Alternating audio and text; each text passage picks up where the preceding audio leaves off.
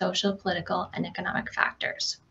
Studying this history enables us to better understand the relationship between historical classifications, the evolution of these concepts, and their contemporary use in federal statistics.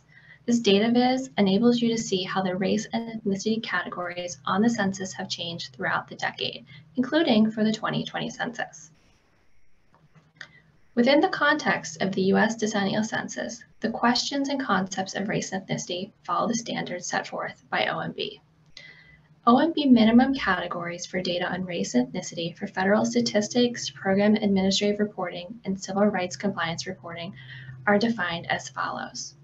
OMB requires 2 minimum categories for data on ethnicity, Hispanic or Latino and not Hispanic or Latino, and they require 5 minimum categories for race, American Indian or Alaska Native, Asian, Black or African American, Native Hawaiian or other Pacific Islander, and white, and respondents may report multiple races. And the Census Bureau is also required by Congress to use the category some other race. The race and ethnicity question format designs for the 2020 census adhere to the 1997 OMB race and ethnicity standards. You can see the 2020 census questions on this slide.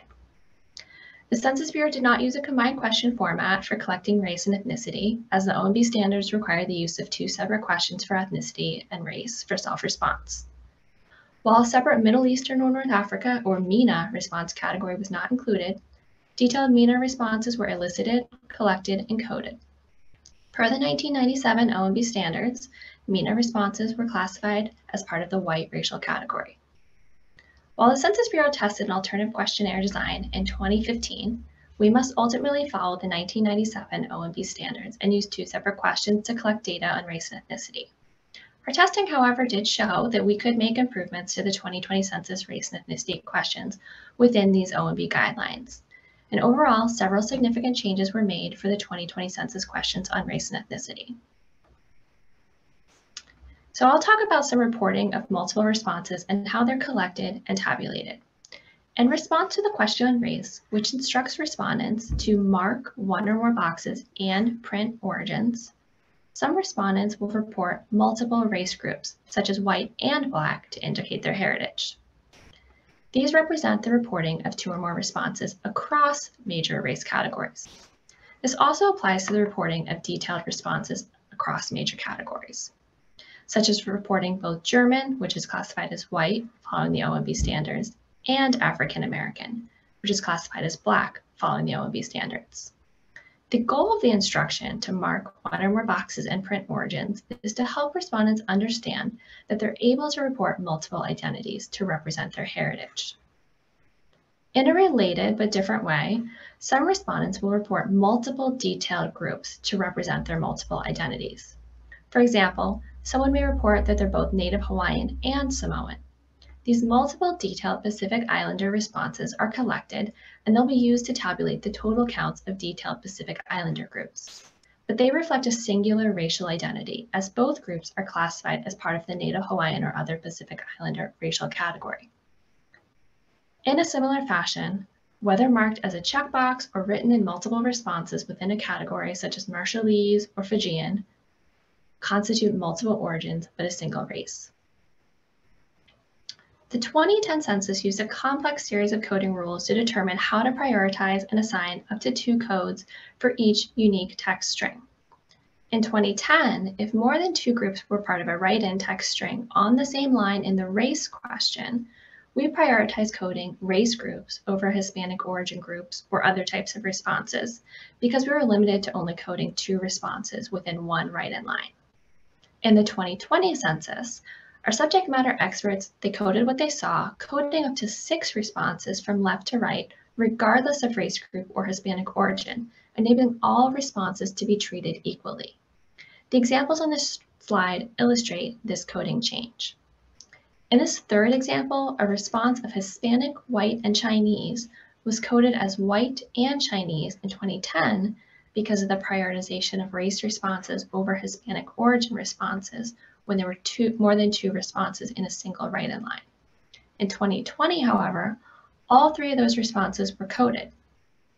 And in the last example, a response of Spanish, Mexican, Samoan, and Chamorro were only coded as Samoan and Chamorro in 2010, and the responses as Spanish and Mexican were not coded when in the race question because of the prioritization of race responses over Hispanic responses when there were more than 2 responses in a write-in line. In 2020, all 4 of these responses were coded. On this slide, we can see how this improvement to the coding rules impacts the final data by recognizing the rich and complex detailed identities reported by respondents. Let's look at the example write-in response of Cuban, Thai, Filipino. In 2010, even though Cuban was written first, shown in the green text, the responses of Thai and Filipino were prioritized over Cuban because they were detailed race groups. Cuban was not coded or included in race tabulations because the 2 race groups were prioritized over it in coding. The redistricting data tabulates major race groups, so this response was tabulated as part of the Asian race category, representing the 2 responses of Thai and Filipino in 2010. In 2020, however, all 3 groups in the write-in response were coded, and the tabulation would be for Asian, representing Thai and Filipino, and some other race representing the Cuban response. We improved the ways that we process the data and code the responses to these questions. These improvements and changes enable a more thorough and accurate depiction of how people self-identify, yielding a more accurate portrait of how people report their Hispanic origin and race within the context of a 2 separate questions format. These changes reveal that the U.S. population is much more multiracial and more racially and ethnically diverse than what we measured in the past. We are confident that differences in the overall racial distributions are largely due to improvements in the design of the 2 separate questions for race data collection and processing, as well as demographic changes over the past 10 years. We're also confident, as shown in our research over the past decade, that using a single combined question for race and ethnicity in the decennial census would ultimately yield an even more accurate portrait of how the U.S. population self-identifies, especially for people who self-identify as multiracial or multi-ethnic. The 2020 census illuminates the racial and ethnic composition of the United States. The first component, as shown on this slide, is for ethnicity statistics, which come for the question on Hispanic or Latino origin. From these data, we know that the Hispanic or Latino population numbered 62.1 million in 2020. We have the second component of this composition for racial statistics, which come from that separate question on race that I mentioned. To frame the discussion on racial composition, we use the concepts of race alone, race in combination, and race alone or in combination. And these concepts have been in place since the 2000 census, and they're central to understanding our country's changing demographics. The 2020 census provides a new snapshot of the racial and ethnic composition of this country, and we'll take a look at that in the next few slides. The 2 or more races population, which we refer to as the multiracial population, was measured at 33.8 million people in 2020. And in this next series of slides, we'll walk through how the in-combination multiracial population for all of the race groups accounted for the most of the overall change in each racial category.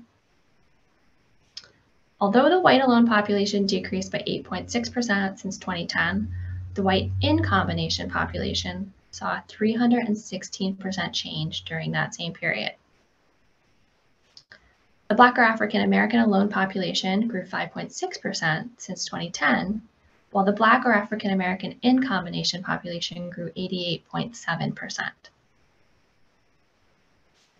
Over the past 10 years, the American Indian and Alaska Native in combination population increased by 160%. And the Asian alone population grew 35.5% between 2010 and 2020, while in comparison, the Asian in combination population grew 55.5% since 2010. The Native Hawaiian and other Pacific Islander alone population grew by 27.8% over the past 10 years, while in comparison, the Native Hawaiian and other Pacific Islander in combination population grew faster at 30.8% since 2010. And the sum of the race and combination population changed 733% since 2010. It's important to note that these comparisons between 2020 and 2010 census race data do need to be made with caution, taking into account the improvements that we've made to the Hispanic origin and race questions, to our data processing, and also the ways that we code what people tell us, which I described earlier. Accordingly, data from the 2020 census do show different but reasonable and expected distributions from the 2010 census for the white alone population, the some other race alone or in combination population, and the multiracial population, especially for people who self-identify as both white and some other race. In the 2020 census, the largest multiracial combinations were the white and some other race population at 19.3 million, the white and American Indian Alaska Native population at 4 million, the white and Black or African American population at 3.1 million, the white and Asian population at 2.7 million, and the Black or African American and some other race population at 1 million. In Table P1 of the redistricting data, population counts are available for every possible multiracial combination a respondent could report in a 2020 census race question. On the screen, you can see an example of this table shown at the national level, and the data are available for geographies down to the census block level. You can access these data for your state, your county, your city, or your town, and even for your neighborhood on data.census.gov.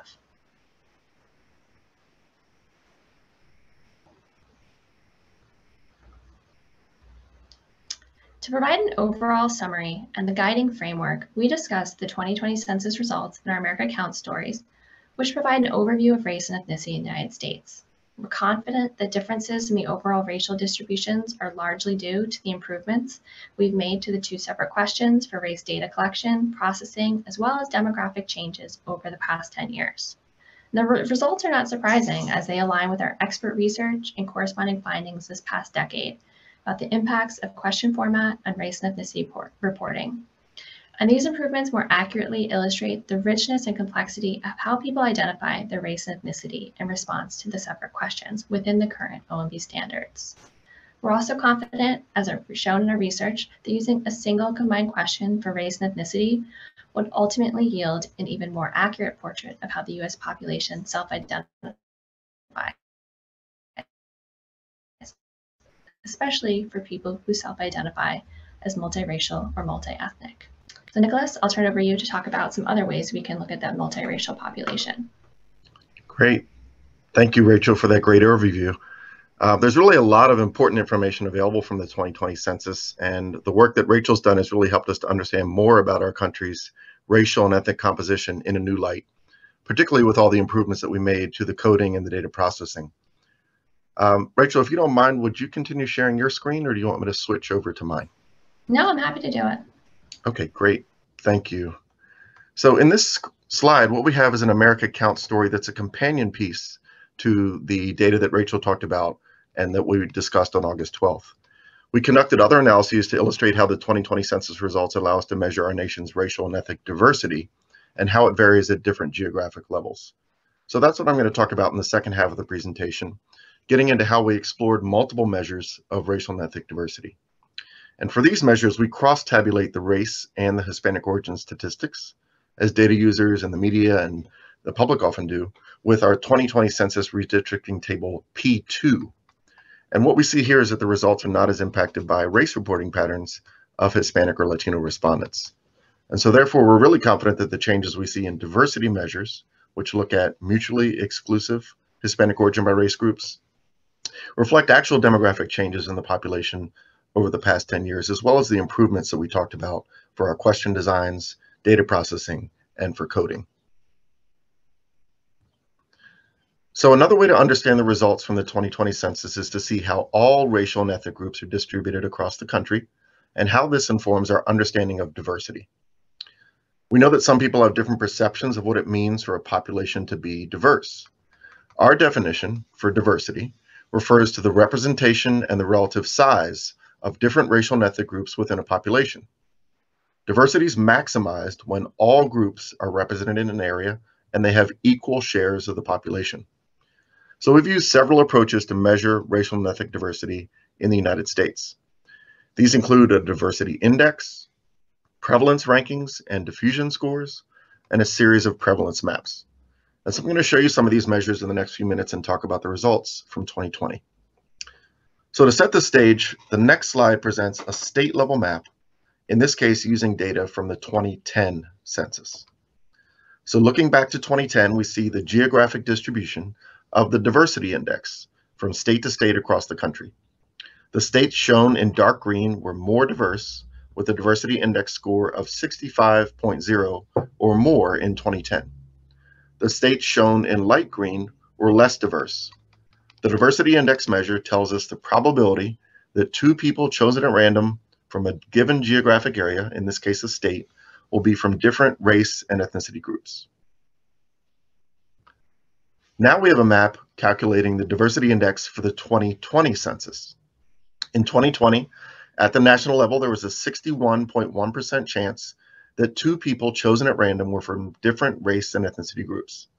This is higher than 2010 when the diversity index was 54.9%. In general, the states with the highest diversity index scores are in the 2020 census in the West, Hawaii, California, and Nevada. In the South, with Maryland and Texas, along with the District of Columbia, a state equivalent. And in the Northeast, New York and New Jersey. You can see here in 2020, Hawaii had the highest diversity index at 76%, followed by California, 69.7%, and Nevada was 68.8%. We'll give you some connections to tools that you can drill down and find our interactive Tableau data visualizations on the diversity index, and those are available on our website, census.gov. The next measure of diversity that I'll talk about is a series of prevalence ranking graphics. So these graphics show the percentage of the population that falls into the largest or most prevalent racial or ethnic group, the second most prevalent group, and the third most prevalent group. In the graphic, the colors of the bars represent the different racial and ethnic groups shown in the legend. So the orange bars in column 1 show us that for most states in the country, the white alone, not Hispanic population was the most prevalent racial or ethnic group, except for the states of California, Hawaii, New Mexico, and the District of Columbia, as well as Puerto Rico. When we look to another perspective, in 2020, we see the Hispanic or Latino population, shown in green, became the largest or most prevalent racial or ethnic group in California, comprising 39.4% of the total population. Black or African American non-Hispanic, shown in blue, was the second most prevalent group in the District of Columbia. Asian non-Hispanic, shown in red, was the most prevalent group in Hawaii, and the Hispanic or Latino population was also the most prevalent group in New Mexico and in Puerto Rico. So looking at the next image, one of the highlights that I wanted to point out here were shifts in the second most prevalent group in the United States by state. These are the second column in the graphic. What's interesting here for the multiracial population is now the second most prevalent group in the state of West Virginia. This is shown in teal at 4%. In Wisconsin, we see that the second most prevalent group was Hispanic or Latino.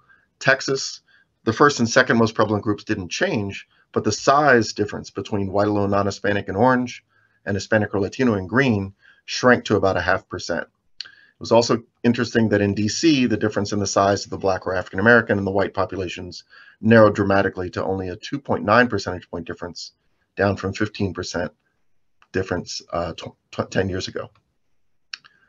So as another measure for diversity, we look at the diffusion score. And this is the far right side of the graphic. The diffusion score measures the percentage of the population that's not in the first, second, or third largest groups combined. This really tells us how diverse and unconcentrated the population is relative to the largest groups. We saw that Hawaii was the state with the highest diffusion score, followed by Alaska, Oklahoma, and Nevada. And then we'll turn to some measures for prevalence maps. These show geographic distributions and patterns in racial and ethnic diversity across the country.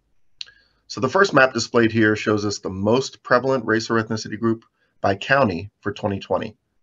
The white alone non-Hispanic population, shown in orange, was the most prevalent group in about 90% of counties. In the South, the Black or African American non-Hispanic population, shown in blue. Hispanic or Latino, shown in green, was most prevalent in counties in the Southwest and West. And in addition, you can see the purple counties for American Indian and Alaska Native show that it was the most prevalent in counties in Alaska, the Four Corners region, and the Upper Great Plains. So there's a much more interesting variation shown in this second map, which shows us the second most prevalent racial or ethnic group. I'm going to highlight some of the interesting findings for the multiracial population.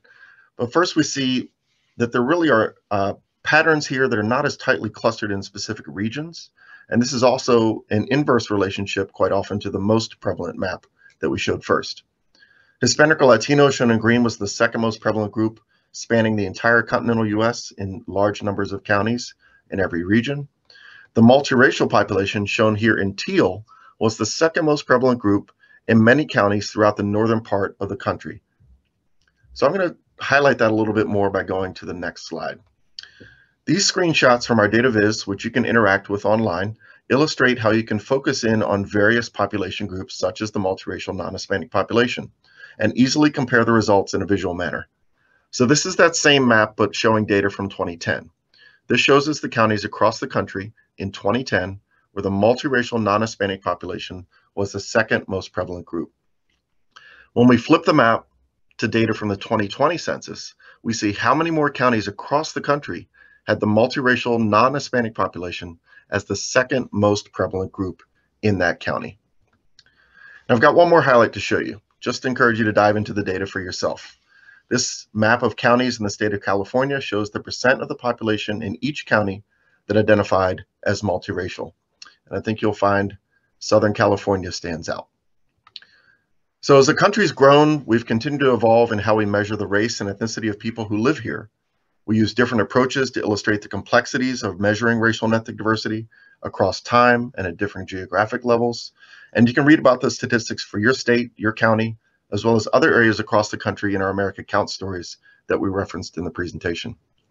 The improvements we made for 2020 yield a more accurate portrait of how people self-identify in response to two separate questions on Hispanic origin and on race. And to help you explore the data, we've included a list of useful links to access the 2020 census race ethnicity statistics.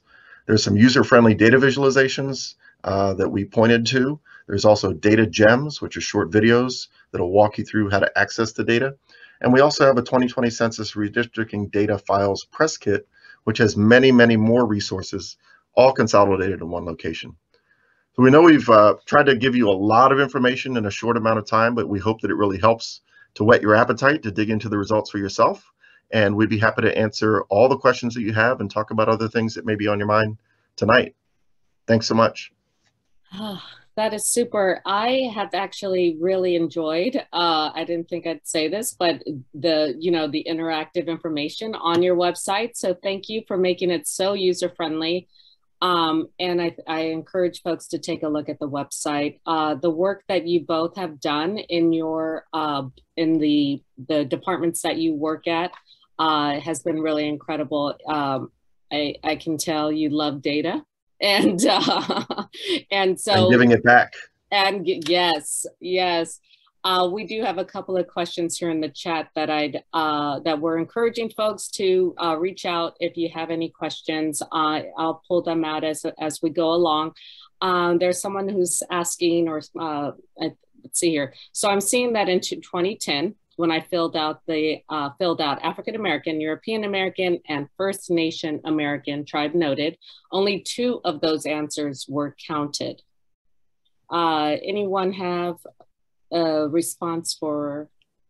Sure. One of the things that we'll point out is that it really depends on the specific responses that you gave us, whether they were checkboxes, write-ins, or a combination of checkboxes and write-ins. And we can talk about probably all day long about various scenarios. But one of the points that we made was that when a write-in was provided, we were only able to code up to 2 codes per write-in line 10 years ago. We expanded that for 2020 to enable us to code up to 6, which gave us 1 slot for every single group that could be tabulated following those major categories that we have. So it would depend if you check the box, label Black or African American, if you wrote in all 3 of those on the same line. The difference between 2010 and 2020 is if all of those terms were on 1 line. One thing that would have happened 10 years ago is we only saw the first 30 characters of that response. So that would cut off somewhere around African American, European American, and we actually wouldn't see that third segment of that person's identity. In 2020, we coded up to 200 characters. So we saw all of that information and more, and we coded all three of those responses. So I hope that helps to answer that question. Thank you. It absolutely does. I know not only there's so many folks on this Zoom that I see that their work is around, race and identity. And so I want to take this time, like I feel like we've been heard. I know there's still some challenges, and folks can continue to work with their organizations and see about if there's any other challenges. And I'll let you let us know how to make those kind of concerns or challenges that folks are facing known. But I do want to ask, the next question is there also a comparison of these changes and results due to increased response rates, either from the improved outreach and collection efforts or other strategies, especially among tribal nations and communities that speak languages other than English? That's a great question too. I think a lot of this could be really understood by looking at some of our research over the past decade. So as Rachel pointed out very early on in the presentation, the Census Bureau has been collecting data every decade since the nation's founding, but the ways in which the questions have been asked or the categories have been presented, or even the ways that enumerators observed who you were rather than you telling the Census Bureau who you were has changed over time. But one of the things that we did over the past decade was to do a lot of outreach, focus groups, qualitative work, quantitative studies to understand how we could improve these questions so that people would be easier in their sense of understanding what we're asking, knowing why we're asking, and then making changes that allowed them to really self-identify who they are. We also did work with multiple languages to try and understand some of these concepts and how they're understood. I'll say, and I'll be honest here, it's not a perfect question. It's not the question that we thought might be on the census in 2020, but the improvements we made have really helped us to see in more fine detail all of these realities that people are telling us about who they are, and in many more complex and multiracial and diverse ways. So we can point you to some of that information afterwards as a follow-up to look at some of that research from the last decade. Perfect. This will be our last one for this section here. Why would Cuban, in the example shown, be coded as some other race when it is an ethnicity? Rachel, could you talk about this and also give some context from the coding work and also the work that we did for the question design and bringing this into a nutshell? Yeah, this is a really good question. And the important thing to think about when we talk about why is Cuban or any other Hispanic response coded as some other race is that we're coding as some other race in when it's a response to the race question. This is in the context of the two separate questions. So, when we receive a Hispanic origin response in response to the Hispanic origin question, it will get a code for Hispanic origin, and that response will be counted as part of the Hispanic or Latino population.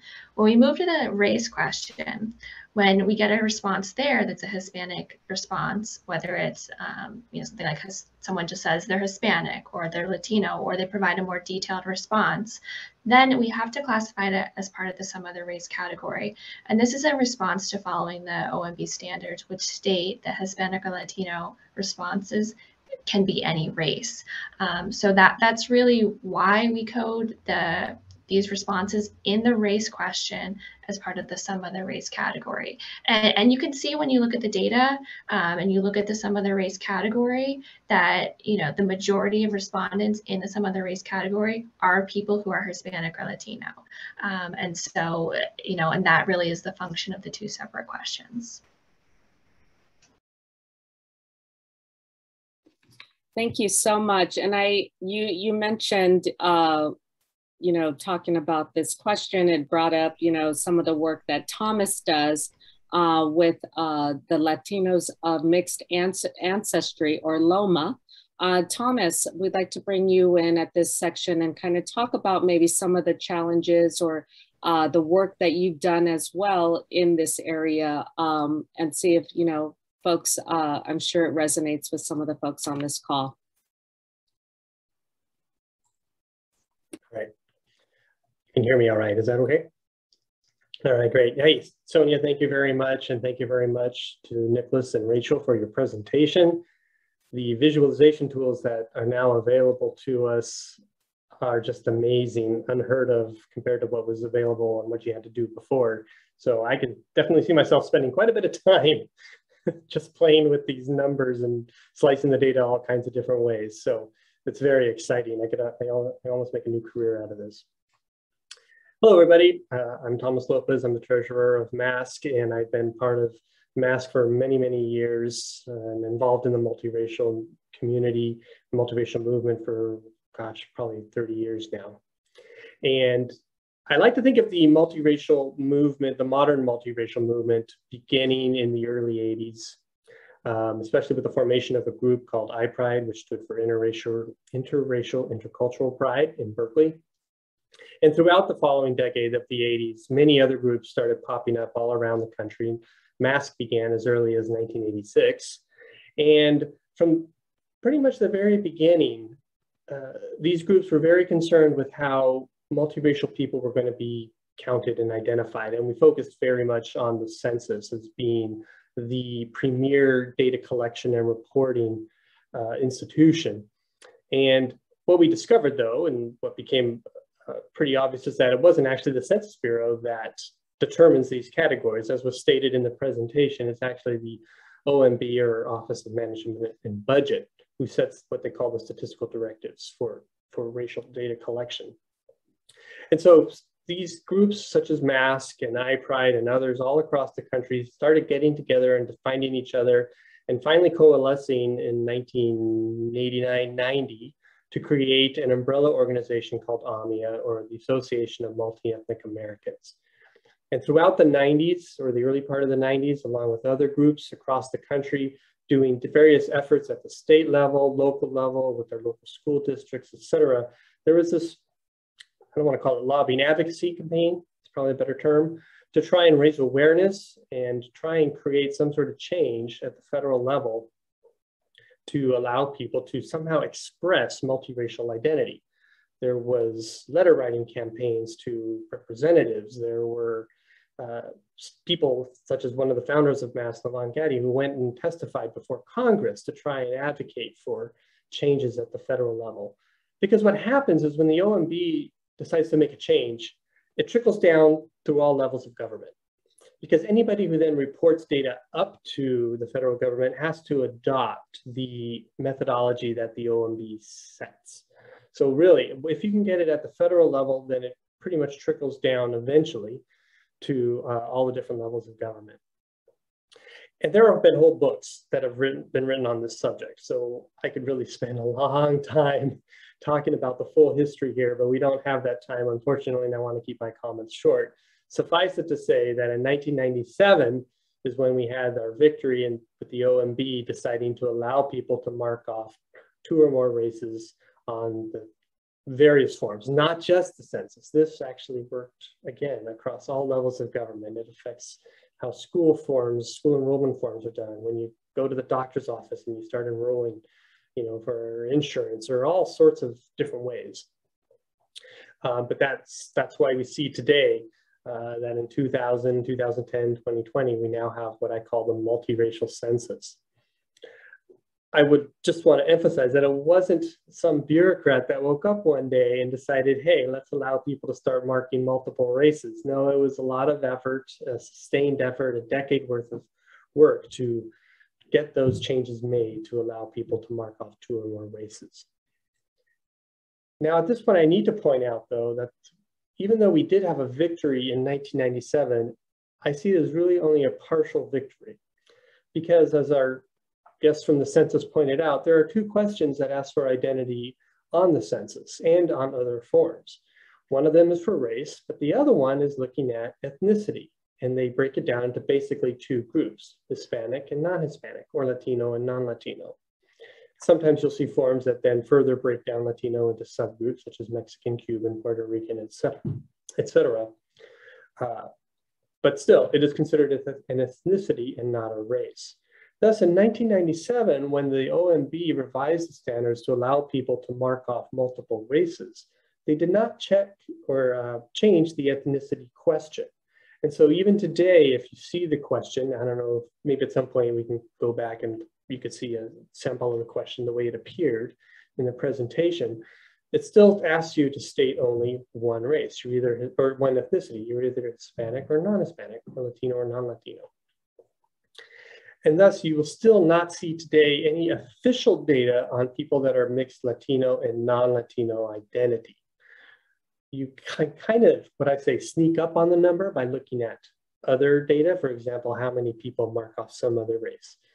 I believe it was at one point like 97% of the people that marked off some other race also identified as some sort of Latino.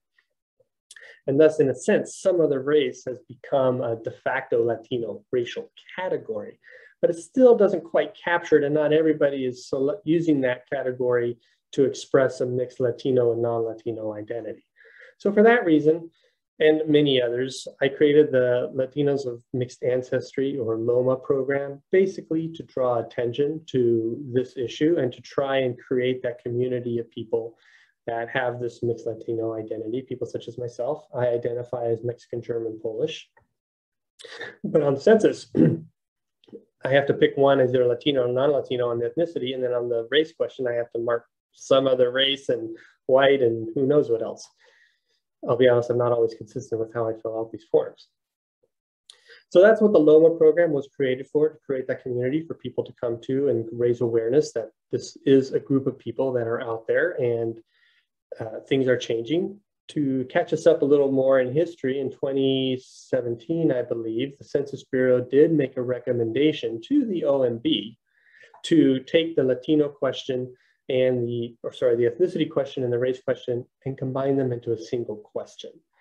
And this would then turn, you could think of it as turning Latino into a racial category.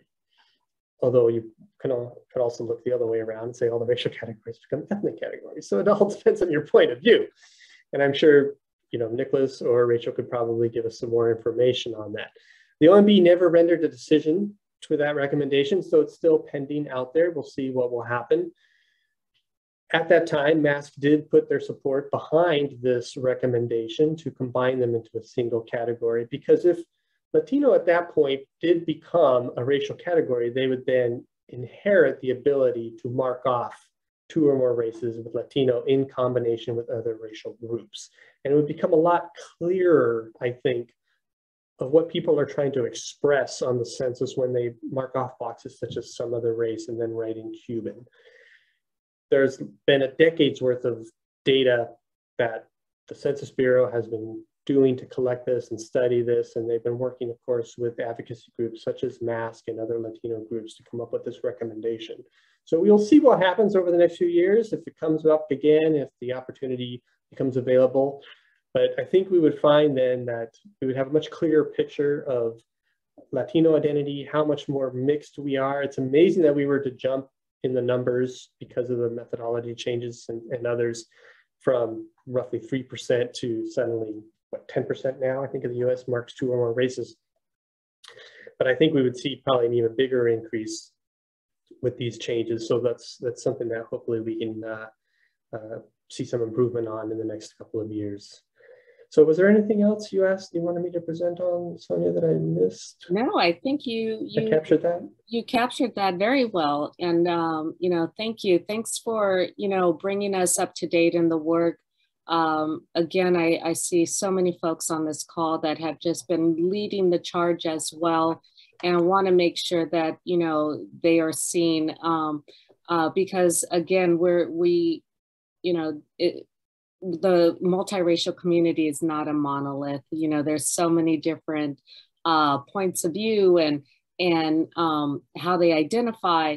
And one of the questions that we had was, should there be a multiracial question or a box? Can anyone talk to that point on just, you know, adding that or just having a way to say, you know, how about just that box? I think that's a great observation, Sonia, and something that was worked on before my time at the Census Bureau. I see Susan Graham and Reginald Daniel in the audience and many others who were involved in those efforts back in the 1990s. I was a much younger graduate student with a lot of hair at the time, observing from afar and very curious to understand how such a decision and discussion and debate would pan out. It's what led to me joining the Census Bureau in 2000 after the 1990s and the research that I was doing. It led me to want to be able to go to the Census Bureau and really start helping to make this data available to the public. That was a big part of the discussions and the debate in the 1990s, whether or not there should be a catch-all box labeled multiracial or with another term, or if the methodology should be to allow for the reporting of more than one race. Since then, we've looked at other ways to try and expand and improve upon the questions for the census. But as Thomas mentioned, ultimately we have to follow what the standards are, and they prescribe the check all that apply approach. Yeah, so to piggyback then on what Nichola said, first of all, I'd like to acknowledge some of the change of the language that has come out of the census, using the term multiracial to describe the two or more population, I think is something relatively new. Before it was very technical, saying two or more races, which didn't always sit well with everybody, but so that's a nice thing to see a change. I think people are starting to recognize that term. As far as the practicality, though, of having a multiracial category on the census, before we even talk about that, I'd first like to mention or talk about how is this data being used? We always need to ask ourselves, what is this data being used for? And if you're ever faced with a form and someone hands it to you and asks for that information, I think you absolutely have the legitimate right to ask them, what are you going to do with this data? And then think about how you want to respond to that based on what you are told. But in short, the main reason I see for ever collecting any kind of race or ethnic data is to measure levels of inequality and discrimination.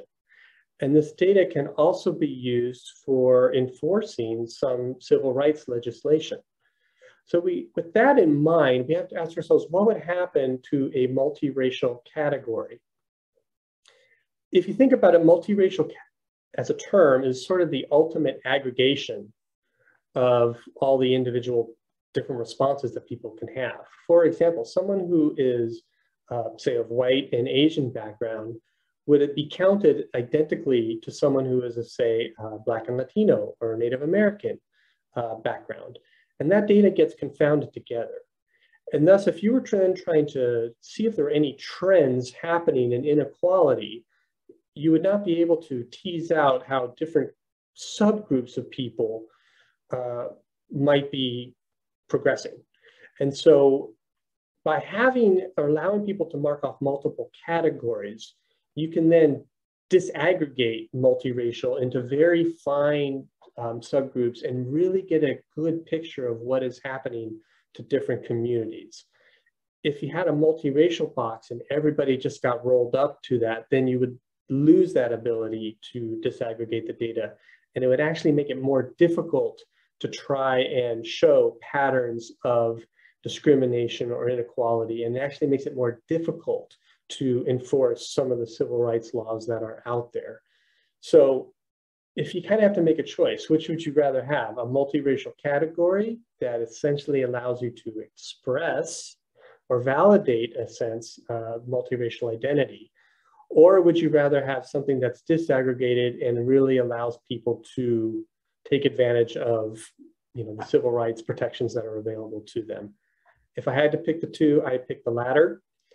It's not a perfect system. Anytime you have to try and fit people's identity into boxes, you're never going to find a perfect system because identity is too complicated. It's too fluid.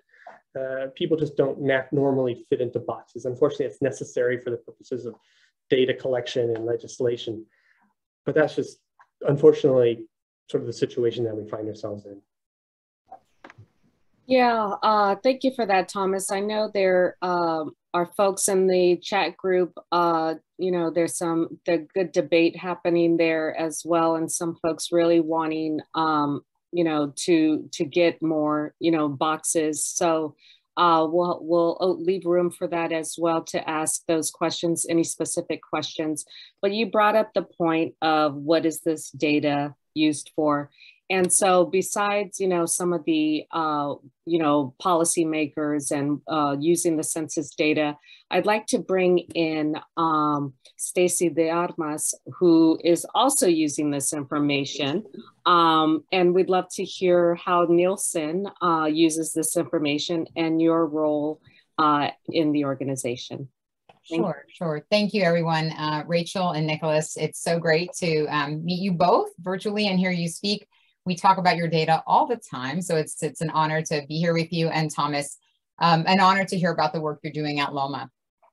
And I'm glad for that intro, Sonia, because as I was sitting here, you took exactly my notes that I wrote down, which are, I think when people think of census data, often they organize around policymaking and appropriations and schools and health services and firefighters, and how we understand different communities around the attributes of those communities and who the demographics and socioeconomic, so that we can better plan for community.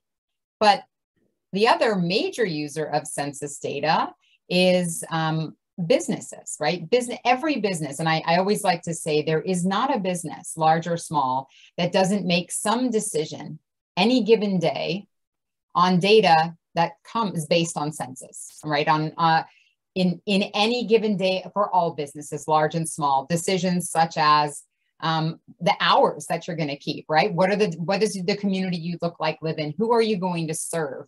Are you going to serve up services that include in-language services for Latinos, for Asians, are you Amazon, and are you considering moving a headquarters to a specific market? What does that given market look like? What is the talent in the market, the educational, attributes of people that are in that market? Do you have in-language talent?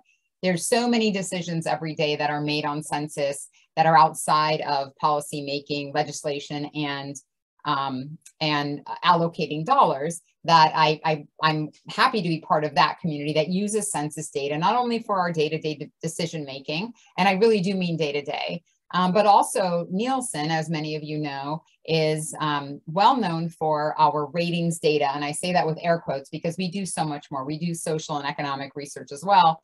But our ratings data, or our media data, is what we're most known for. How many people watched a show? How many people watched the Super Bowl? Where are people consuming content? Are they, and what those people look like who are consuming the content?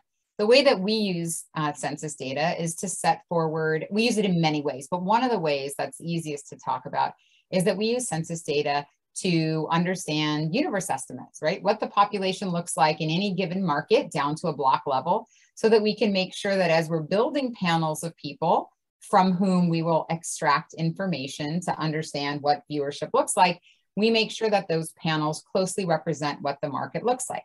So in this case, if we take a look at a block level data in Los Angeles based on census, we would know what this specific area looks like from census data: men, women, young, old, educational status, race and ethnicity, all of those things.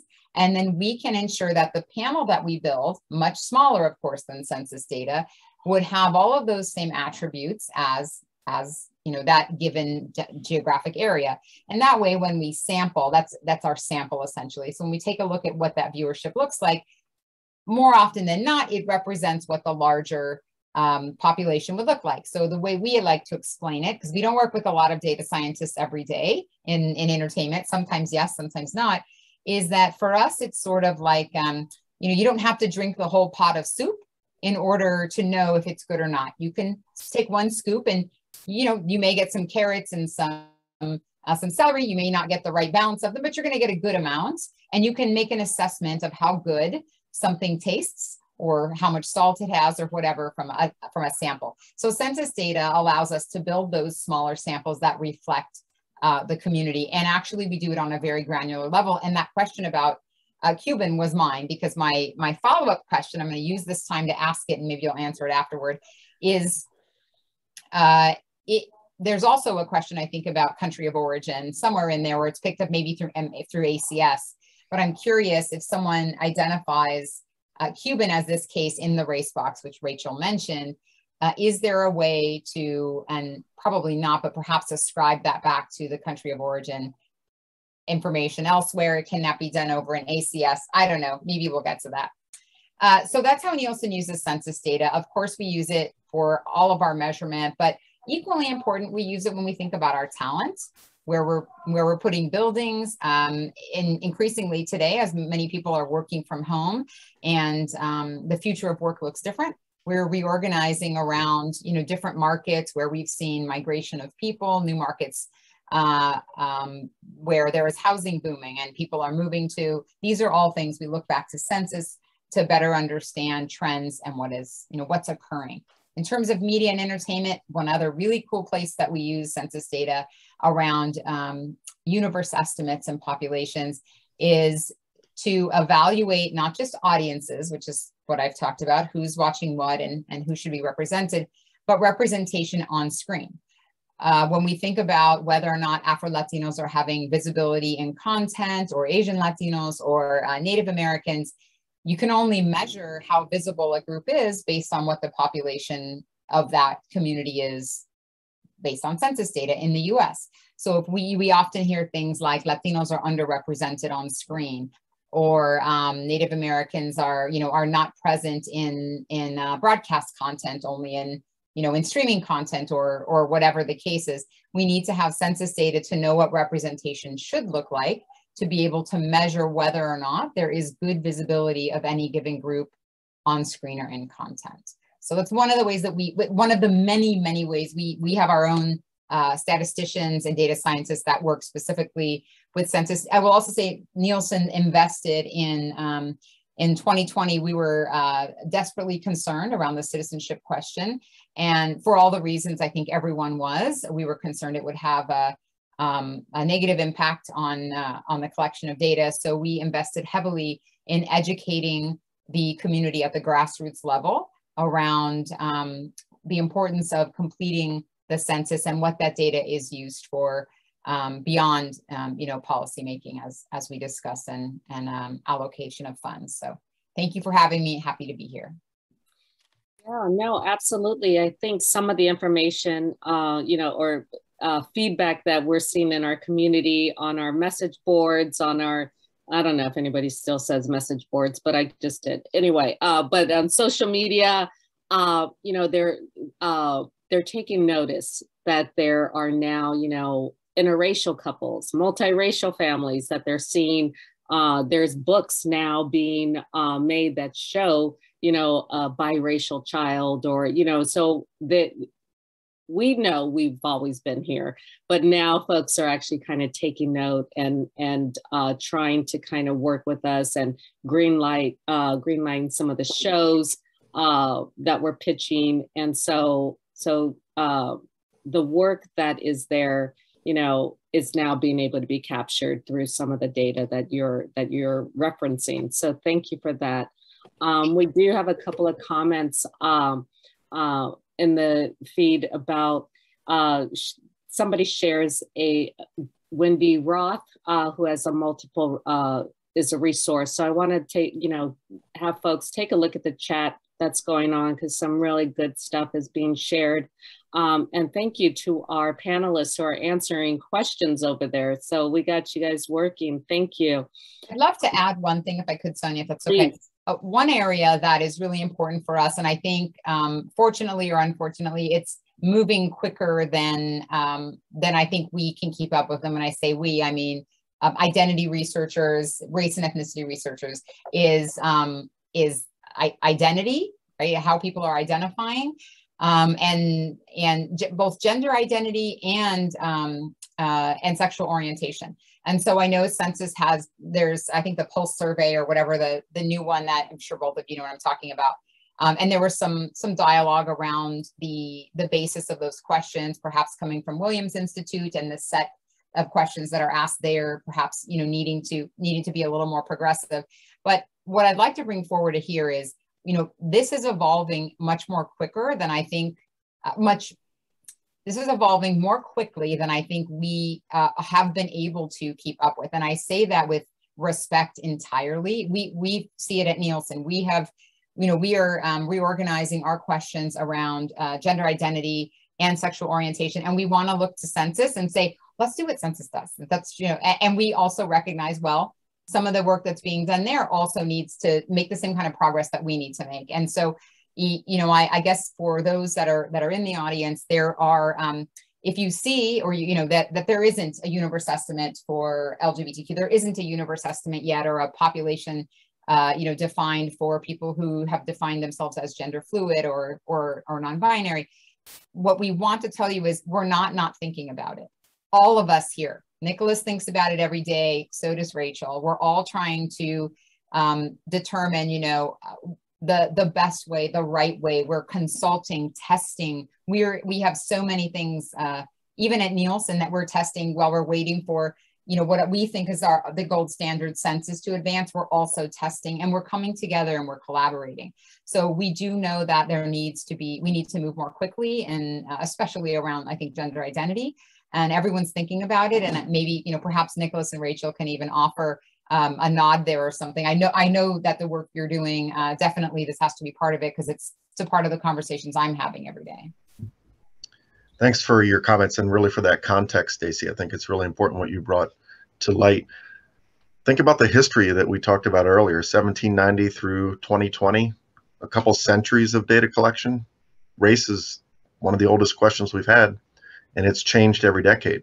The ways in which it's changed even in the last 10 years aren't quite where we think we need to be. And that's what our research showed last decade. That's also why the results that we're talking about today really show some of these patterns that are not surprising to us, but also to many respondents who've, answered the questions separately. They're asking, why are they this way?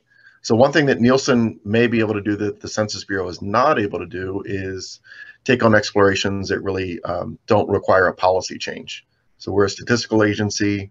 We are following the guidance of OMB, and we made the types of question changes that we could under the two separate questions format.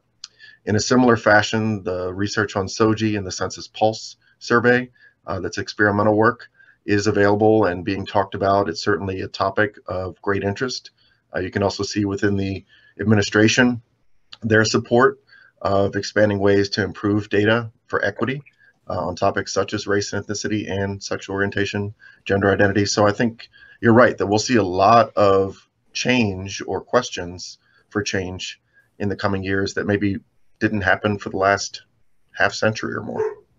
And it's a strong point that you are working on it. You have, and that is its pulse, and that's what I intended to say. But of course, I don't know all the products you have, but there are, there's the opportunity through side products to advance and to test and to test some of that language, to maybe have a hiccup, then get something right, and you hear from the community, and we're doing that work as well. And the intention was, even as I was looking at how we define Cuban, which was personal to me, I'm Cuban, and I thought, wow, if anybody that I know, accidentally did that and didn't do it, that's, and I look at the growth, and that's what's happening in my head.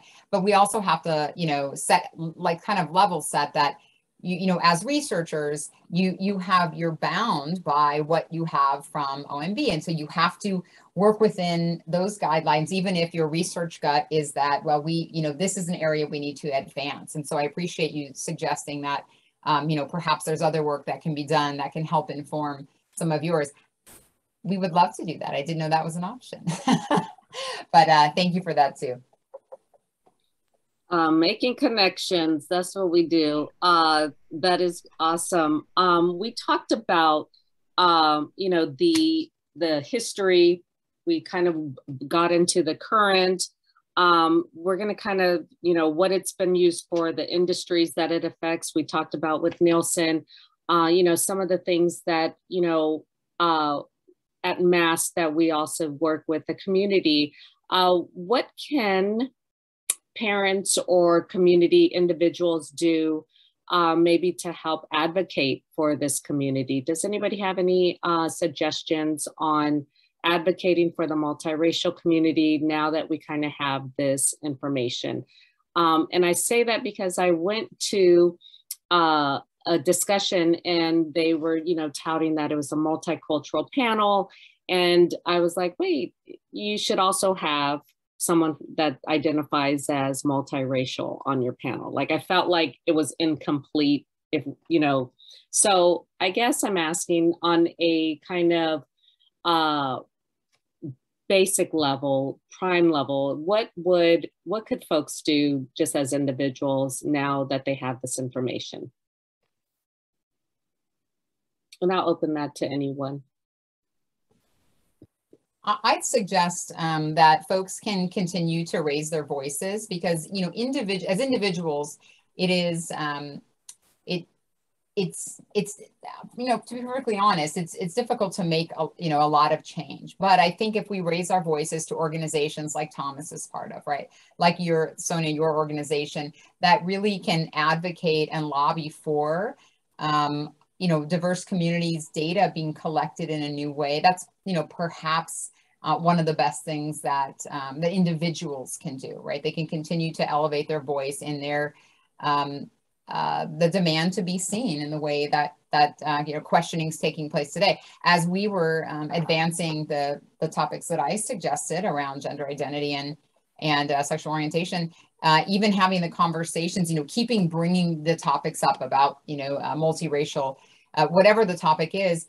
The truth is, even in the rooms that I was in, all of us have been exposed. Every one of us on this call, I would argue, and on this panel has been exposed to a question in the past, you know, 2 weeks. I'll even put a time limit on it, 3 weeks, where you were asked your gender identity, and there was a new category that you didn't see, that wasn't there 3 years ago, right? Every one of us has had that experience recently. And so that tells me that that dialogue, that narrative is advancing. And so it is important, because we're seeing it already in things I fill out for my kids for school and things I've been asked to fill out.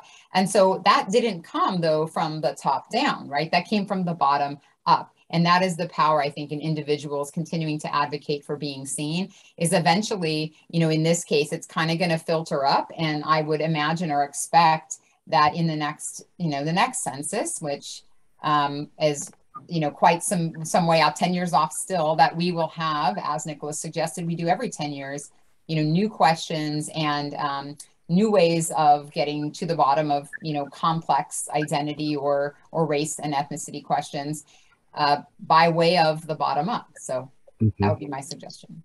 Stacie, I really like your points there, and I think from a perspective of what I've seen over the past 20 years with researching and collecting and working to provide data on the multiracial population, it's certainly a very similar perspective in that the discussions that we're having today are not the same as they were 10 years ago. They're certainly very different from the first data being released in 2000. And then if you go back to the 1990s and earlier, the lack of data meant there were also very, very different discussions. So I think it's that information that becomes powerful, but also the stories that people are able to tell and bring to light. You know, there's numbers out there, but when you have stories from individuals who speak to some of the questions that we had in the audience today, I did this and why is it this way? That's what's leading change. And it's coming from those stories and from those individuals.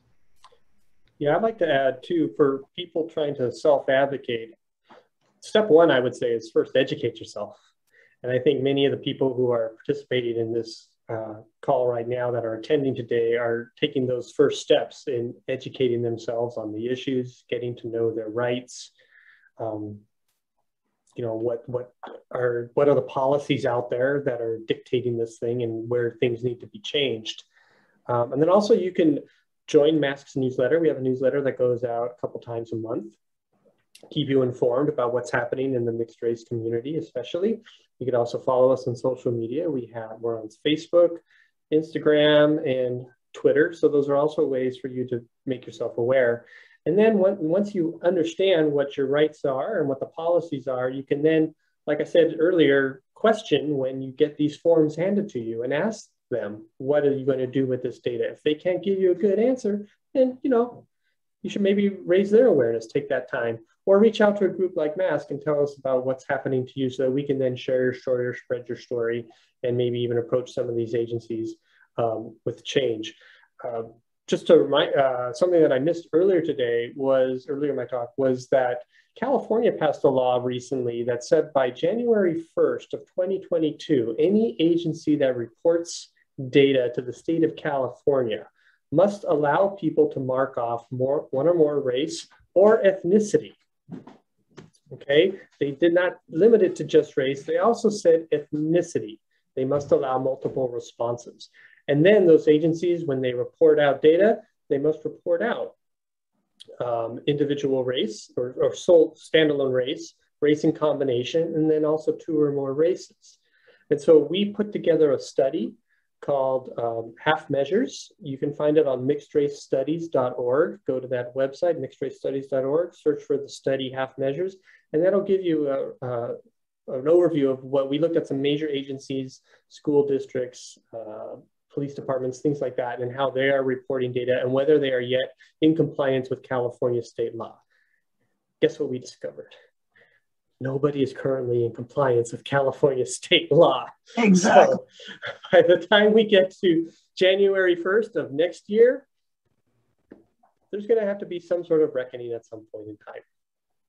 Yeah, Thomas, that was going to kind of be my point. In the last year, I've run across that agencies, as well as the private sector, do not often allow the multi-choice. They plead poverty, that they don't have the money to upgrade their software. And of course, if it's electronic, the system will not allow you. You do not have options unless you choose other, which I find very frustrating. Old paper, I ignore the instructions and do my multi-check. But in the electronic age, you don't have that option, and it's very frustrating. Yeah, agreed. Thank you, Iman, for sharing that. And yeah, so you would think software, it's some coding updates, you just added the ability to check off multiple boxes. I mean, it can be done. There's no reason it can't be done. It's just a database change, software change.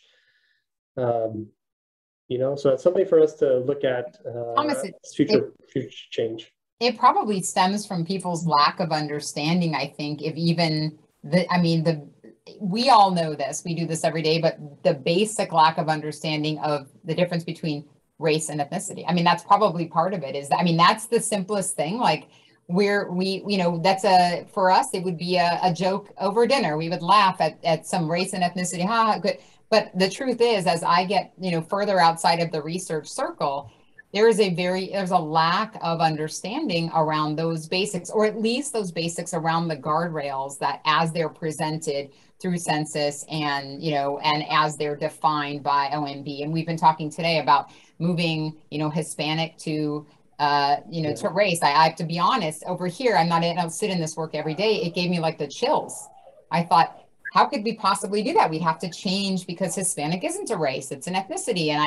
And there's only so many races. But I'm also, I'm bound by, the way we have grown up thinking about this. And perhaps that is our greatest challenge. Yeah. Which is really breaking that down and allowing multiracial is to me a no-brainer. That seems easy, but I think that's for us, right? Outside of us and the people that are administering this data, they're not all data analysts. They're not statisticians. They don't have the data science background that many people have. And I'm not saying anything negative about that work at all, but they're doing their best. I think their best to follow along with the guidelines, but there is perhaps an educational opportunity there. Yeah, the joke I like to crack though is if you ask 10 different people the definition of race, you'll get 10 different answers. It's funny how we live our lives and we make some really important decisions based on these general assumptions that we all understand these terms and have the same definitions, but in fact, we really don't. They are social constructs and they are very different. And that's the challenge that the Census Bureau and Nielsen and all of us have when we're trying to fill out these boxes, how to design these forms in these boxes when everybody has, very unique and different understandings. So how do we find, the least common denominator of understanding amongst people that can yield meaningful data for people? That's a challenge. People want to identify, I think, also often, at least in our work, by their country of origin, by their ethnicity. You know, there's a comfort level with me identifying as Cubana rather than identifying as Hispanic, you know, especially as we start to think about breaking down, you know, sort of some systemic barriers, or, you know, they like Hispanic, you know, wasn't it was a term that was invented by Census, and maybe, but Latino doesn't include Spain. And there, you know, I feel like the more we march along and learn, the more complex it becomes. Mm-hmm. And Stacie and Thomas, a lot of our work last decade really dug into those complex concepts to understand what they mean to people. We had a series of focus groups across the country that fed into the designs that we tested. And you're right, the answers that people, the ways that people conceptualize this are different. And that's something that we've been challenging for the federal standards, to try and find a better way to ask questions that reflect the ways that most people are changing their understandings of these concepts. There's not going to be a perfect question, but there's certainly ways that we can make improvements on the ones that we have, and that's what our research has shown. Well, that's a perfect segue to what is next. I mean, I'm sure you're not, what's next, Rachel, for the census, as far as, you know, what's coming up, what should we be aware of, what should, as we're waiting for any questions from the audience, please raise your hand or put them in the box here in the chat box. I'm going to drop some of our links to our website and our social media pages that Thomas pointed out. But Rachel, share with us, you know, bring us into the next few years as we get ready for the next census. Yeah, that is a really great question. And, you know, truthfully, we are still in the middle of the 2020 census, believe it or not. So we released the apportionment data, and now today we talked about the redistricting data, but that's really our first data product, you know, with actual data about the population in it. You know, we have a series of data products that we traditionally put out after the redistricting product, and we're planning to put out similar data products for the 2020 census. You know, actually, you know, some of the ways that you all used your data that you were talking about earlier really made me think about, you know, this call. We're doing a call to data users to tell us how to use the data in the decennial data products. And so I think we'll pass that information along to you, because we'd really love to learn more about how exactly you're using these data. So we have planned, you know, what we call their demographic and housing characteristics file. If you're familiar with 2010 products, it used to be called the Summary File 1, but now we have, you know, a much longer name. And that file will include data for the multiracial population, but it'll include population and housing characteristics for that population. So we're really excited about that, but we do want to learn more about how people are using that as we continue to finalize that product. And then later on, we're also going to have a replacement file for what was known in 2010 as the Summary File 2 and the American Indian and Alaska Native Summary File. And that's where we'll produce data for those detailed groups like Cuban, like Navajo Nation, German, Irish, you know, Nigerian, and, you know, for the first time ever, we'll have data on the detailed white and Black groups, and, you know, the alone groups, and then also the aloner and combination groups as well. So we're excited about that, but again, we really want to learn how people will use that data. So that's what we have coming out. And then, of course, we'll also be, you know, working to develop our research plans as we move toward the 2030 census and continue to dig into the data that we have right now. Thank you. That is perfect. Let's see here. Someone asked, what happened to the MENA category? Yeah, thank you for that question. It sounds like you're very familiar with a lot of the research we did throughout the decade to test the Middle Eastern and North African, or the MENA category. There was a lot of support from the community to test this category. It was decades worth of work to test this category. So we tested it leading up to the 2020 census. We did find throughout our research that, as we mentioned earlier, that a combined question with the MENA category did provide more accurate data for respondents, including those who are Middle Eastern, North African. But because we do have to follow the 1997 OMB standards, which state that Middle Eastern and North African respondents are part of the white racial category. We weren't able to move forward with that category. So, as I mentioned earlier, as we move forward with our research plans for 2030, we are still interested in pursuing that category. Since following our research, we did show that it produced more accurate data for MENA respondents. Thank you. All right, it is open. Anyone have a question for the panel?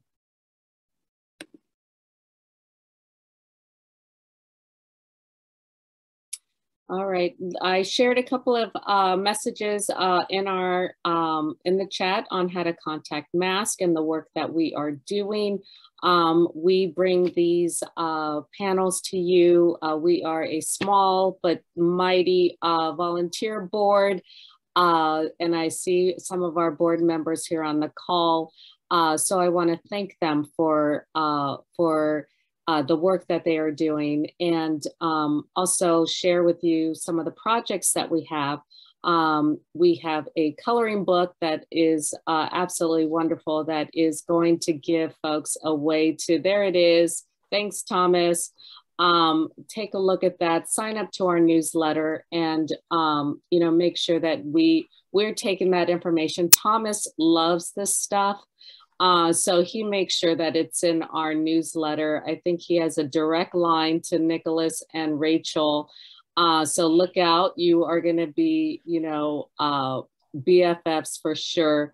And to Stacie, thank you for taking the work that and the information that that the census has provided us with the data, and really trying to make sure that our numbers and our community are being represented. I see a hand from Carlos.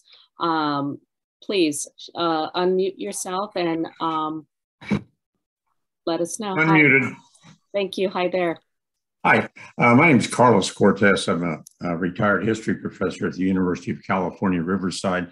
And just a year ago, I was hired by our School of Medicine to come out of retirement and work in developing a new curriculum in health equity, social justice, and anti-racism.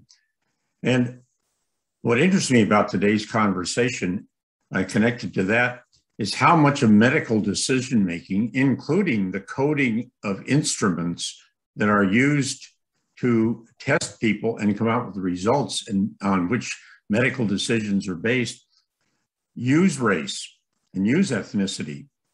And the issues that are raised here today really complicate that fact.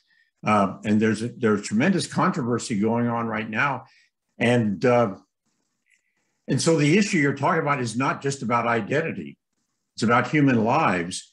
And I gotta express a fear. The more that we claim our racial data is good, the more it encourages people like the medical profession to use the data as good. And when you confuse identity with heritage, with the blood that's coming down and the genetics that's coming down, it could be that we end up unintentionally killing people by simply encouraging. And they haven't even got a thing in medicine now they call the ethnic discount or ethnic adjustments. And a lot of this is based on data, which quite honestly, to me, seems quite spurious. So I'm just going to throw this out as sort of a concern. This is not just about identity, folks. This is about human lives. I'll sign off. Carlos, from your lips to God's Hi, Thomas. Hi, Carlos. Good to see you again. It's been a while. So yeah, thank you for joining in our call. And thank you for bringing that up. I actually work in the medical device industry. I'm a mechanical engineer by trade. That's my full-time job. This is all volunteer, like Sonia mentioned earlier, but I definitely do see some of the data that's coming down. Clinical trials, for example, they've been trying to diversify clinical trials as much as they can to help, to help make sure that it's equitable the way the treatments go out, but also to make sure that they capture all the different ethnic and racial differences that might affect the way therapies and medicines and things are delivered, and devices as well. But there's definitely a real danger there. Race is a social construct. There's no genetic or biological basis to it. So how can you really draw really strong conclusions about medical data depending how somebody responds? For example, I think this is like the Barack Obama factor. People asked Barack Obama back in 2010 what his race was, and what he marked down on race, and he said it was Black, when we all know that he had a white mother. Well, imagine if he were participating in a medical study, okay? All the data that would be collected about him would have been attributed entirely to his Blackness and none of it to his whiteness, because of how he responded to the form. Because trust me, when they enroll people into these medical studies, clinical trials, they use forms that have these boxes on them that look very similar to what the Census Bureau and Nielsen and everybody else is doing. So you have to be very careful about drawing biological conclusions based on race. Now, if you want to collect that data to try and show social inequities, like are Black people being delivered healthcare the same way that white people are, et cetera, then that would be a very legitimate use for collecting race data in relation to medical data. But if you try to start making really strong biological conclusions, you are in very dangerous territory, and I would caution against anybody doing that. So I'm with you about anyone that's really trying to draw strong biological conclusions about race from any medical data. Yeah, I think that's, thank you for bringing that up, both of you. And I think, in the last couple of minutes that we have, I definitely want to keep this conversation going. Follow us on social media, ask these questions as well, share your perspectives. I think it's, for everything that has the positive, we need to also be concerned of, some of the other ways that folks are using this information. So thank you for bringing that up as well. I do want to close and be respectful of your time and let you know that Mask does have 2 events coming up. We'd love for you to join us.